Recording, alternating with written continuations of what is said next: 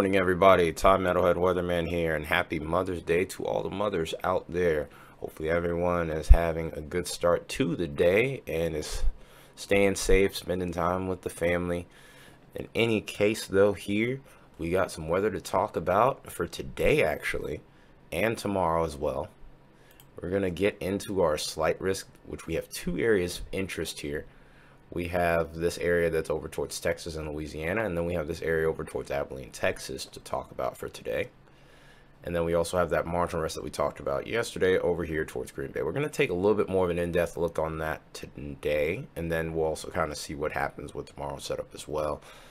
But in regards to today's threat, the main threat will be damaging winds and hail in both of these areas.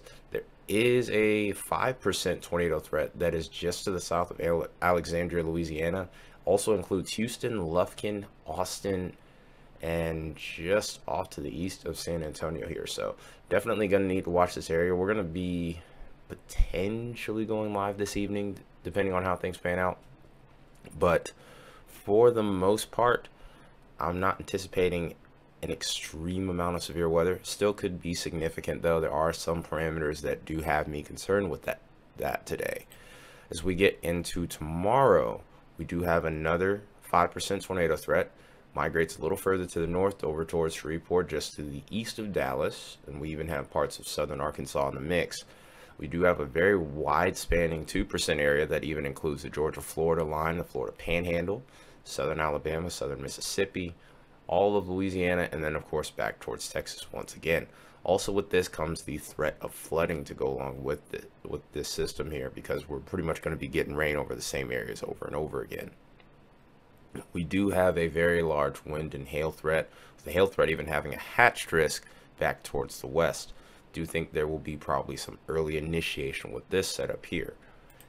So next thing we're going to do here, and we're almost outdated on this one, so may need to do a follow-up video tonight depending on how things uptrend or downtrend. We're going to go ahead and take a look at the HRRR and get a look at what our upper level wind pattern, actually we'll take a look at the entire kinematic setup for this.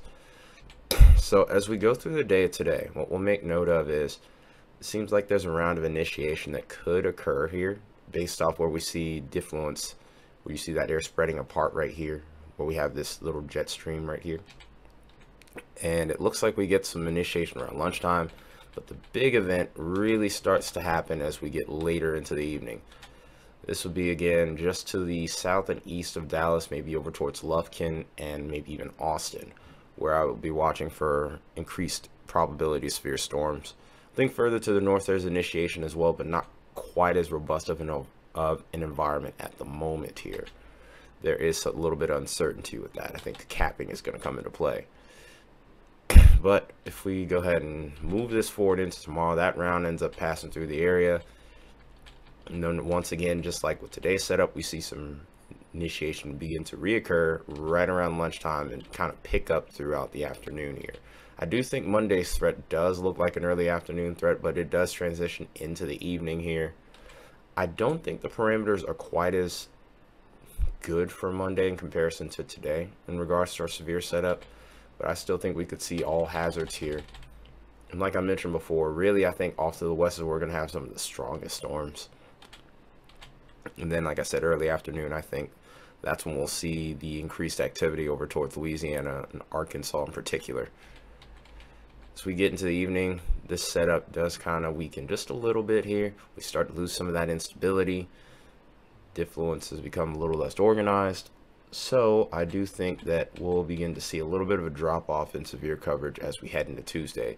Tuesday does have a marginal risk at the moment. The way things look right now, I anticipate things to stay that way. We shift over to the mid levels of the atmosphere here, and we're actually a little too far ahead.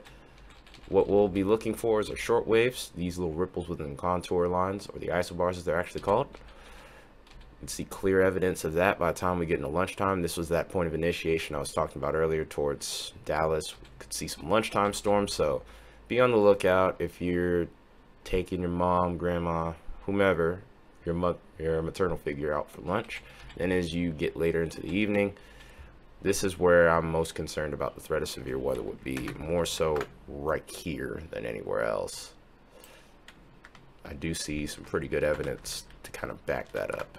But in any case here, as we continue to go forward, we see evidence again of that short wave kind of persisting into the morning hours. As that line weakens, get some new initiation right around lunchtime. There it is right there. There's your short wave. And then as we continue to go forward, we see peak initiation begin to occur up, I would say, right around the, let's say, like 3 or 4 o'clock Central Time. And then we see these storms starting to drop off a little bit. We still have evidence of our short waves, but the environment itself, like I said before, we start to lose our instability with that loss of daytime heating here. So not quite as concerned in regards to the Tuesday setup as of right now. As we go into the low-level jet for today, there's some interesting parameters as we get later into the evening in particular. We do have that north to south or south to north flow like I've always been talking about when it comes to severe weather. So we do have that look. We are expecting storms over this region, so maybe over towards lunchtime we could see a little bit of action, and we'll actually see an increase in low-level jet as we get closer towards the 7 o'clock Central Time. Like I said, I'm most interested in this area over here towards Lufkin, maybe even towards Austin as well. I did look at a sounding earlier that's pretty interesting. I'm going to try to see if I can find it here. This is actually severe sounding to go along with it, but this isn't the same sounding I found earlier. But we do have parameters for severe here in any case. And as we continue to move, we still have some low-level jet energy left over as we get into the day tomorrow. And it kind of picks up again right over towards north central Louisiana, maybe even over towards southern Arkansas. It kind of picks up, of course, as we get towards sunset. And then, of course, it kind of fizzles out. And I think that's a big limiting factor to the Tuesday setup. So now that we've seen that, let's go ahead and take a look at our moisture. And I mean, this is pretty much going to come to no surprise to anyone. Gulf of Mexico has just been that hose of moisture, been that hose that's just never really been cut off. So it comes to no surprise that we're going to have dew points in the 60s and the 70s all throughout the Gulf of Mexico states region, and even heading into the deep south. So definitely need to be on our game here in regards to our severe weather threat. We do have the parameters that are in play. Like I said, I do think the greatest threat is going to be more over towards maybe Lufkin and Austin for today. Tomorrow it's going to be more towards Shreveport, maybe even towards Alexandria as well in Louisiana. Let's go ahead and take a look at what our precipitable water is looking like. I've seen a lot of indicators with this in particular kind of leaning towards those high precip supercells that we all really hate. But if we go ahead and take a look at these PW values, we're getting towards 2 inches. So definitely seeing the potential for some heavy rainfall here as well. And this is why I'm also concerned about that flood threat. And then of course, as we head into the day tomorrow, we see a very similar look again, near pretty much above 2-inch PW values. Definitely not what you want to see over towards this region. And the thing is, even with Tuesday's setup here, even if you don't get much of the way of severe weather here towards southern Alabama, Georgia, Florida, the threat for flooding is going to be very real. It's very palpable in this situation here. With this much water available, we could have some ridiculous rainfall rates of above 1 inch an hour or more. And these areas just recently got rained on too, so definitely have my concerns there. So what we're going to look at next is our mixed layer cape here. This is going to show how much instability we have available in all levels of the atmosphere. And this is why I'm partially not too concerned about the lunchtime storms, even though I think they have the potential to do something. The fact of the matter is the instability is kind of lacking at that time. And then again, once I mentioned before, over here towards Austin and Lufkin, this is where the instability really kind of picks up here, almost kind of maxes out in a way. And with that, this was the sounding I actually had found earlier right here. It almost has that loaded gun look to it, so it's kind of dangerous to see this here. All the parameters are in place here. We have pretty solid shear. We have a pretty good lift index. Getting into the more nerdy stuff here, but this is about what you would look for when it comes to the potential for maybe even a strong tornado. Then when you see this little slot right here between 3 and 6 where it kind of dips down like this and then goes back up, also shows the potential for a high precipitation, maybe even a rain wrap supercell with the precipitable water, the PWM symbol right here showing 1.95. Everything just kind of matches up pretty well for a tornado threat here. Also, the threat of damaging winds is there with the decape, and also our lapse rates. While they're not too incredibly steep, we could still get some big hail from this as well. So like I said, everything's on the table for this one. So the last thing we'll go ahead and take a look at is our reflectivity. We're going to go ahead and see when our real start time ends up being. Like I said, I do expect some initiation to occur, increased initiation to occur around lunchtime. And I think this is what's going to help save areas like Dallas throughout the day.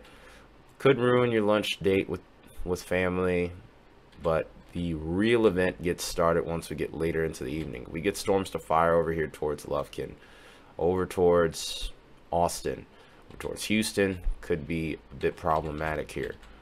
Right now the coverage seems kind of spotty, and this is why it mainly is staying a slight risk and not being upgraded. But depending on how this convection fires off, we could have a little bit of we could have some wild cards come into play here. So just because it's a slight risk, don't downplay it, don't take it for granted. We had a marginal risk yesterday over here towards Pennsylvania and Ohio, and we had a pretty strong tornado just go through Pennsylvania yesterday. So definitely need to make sure that you are staying weather aware today, especially over here towards Wisconsin and Michigan as well. As we do, like I said before, we have a pretty strong line of storms expected to come through this evening as well. Like I said, main threat with this is going to be damaging winds and hail. Not too concerned about a tornado threat, but again, you never know. So as we go into Tuesday here, here's our point of initiation right around lunchtime once again. This is when we expect those big hailers to come into play. Do have damaging winds expected with this as well. We do look like we end up getting a linear event, but I do see some prefrontal convection here as we get towards sunset over here towards maybe Mississippi and parts of Louisiana. Depending on how that low-level jet acts throughout the day, we still may need to watch this area. Most favorable area for tornadoes still seem like it would be right towards the Louisiana-Arkansas line, though, from the looks of it. But that window seems like it's pretty narrow, too, so might be some good news there. And then as we go forward beyond that point, like just as I mentioned before, we start to lose that instability, storms weaken, and we're dealing with a lot of heavy rain at this point. So that being said, that's pretty much all I have for this video here. Not seeing too much in the way of significant parameters today, but there are some sneaky little areas that we will need to watch. We may go live today on this one, we may not, depends on what I have going on. But in any case though, I appreciate you guys being here, and I will see you again either this evening or tomorrow. Until then, it's been Metalhead Weatherman. You guys have a happy Mother's Day, and I'll see you next time.